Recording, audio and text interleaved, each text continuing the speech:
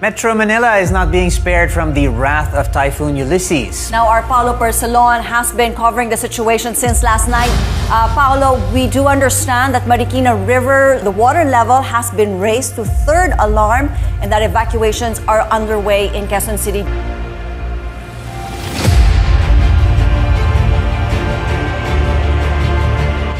Project U directly indirectly contribute to the attainment of SDG 9. Industry, Innovation and Infrastructure, SDG 11, Sustainable Cities and Communities, and SDG 13, Climate Action.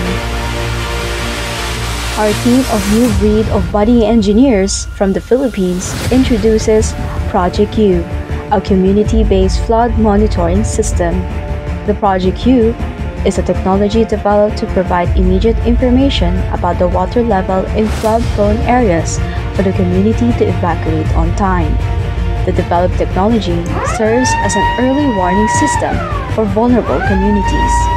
Named after some of the most tragic cyclones that hit the Philippines, Yolanda, Ondoy, and Ulysses, the Project U gives a reminder to the members of the community to showcase the values of resilience, hope, and community spirit, values that were espoused by every Filipino in times of disaster and catastrophe.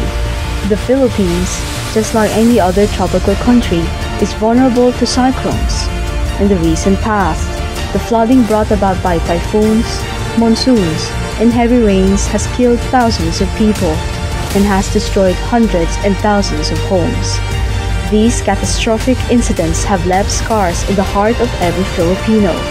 It is also important to note that the Philippines is not the only country that experiences flooding. Similarly, Indonesia, Vietnam, and Korea have also experienced the same concern this year. It is safe to say that a sustainable approach to solve the flooding problem is an immediate need in many communities all over the world.